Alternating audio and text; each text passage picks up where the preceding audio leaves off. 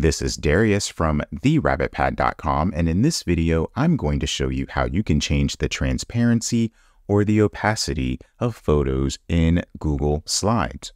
Here I have a slideshow with a photo, and let's say I want to overlay text on top of that. So I'm just going to call this sunset.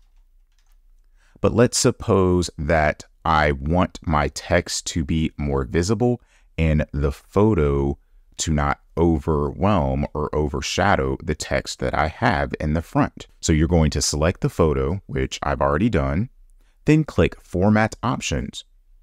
Then you're going to come into this Format Options menu and then click on Adjustments. So when you click on it for the first time, you'll just click that arrow. It will turn to a down arrow, giving you 3 ways to edit your picture.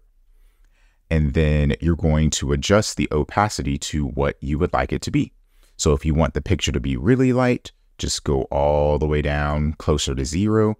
And if you want the picture to be more apparent, then you can move it closer to 100%. So this way you can still have the photo while overlaying text on top of it. So this is how you change the transparency or opacity of photos in Google Slides. If you found this video helpful, please click that like button and subscribe to this channel to view more helpful tips in the future.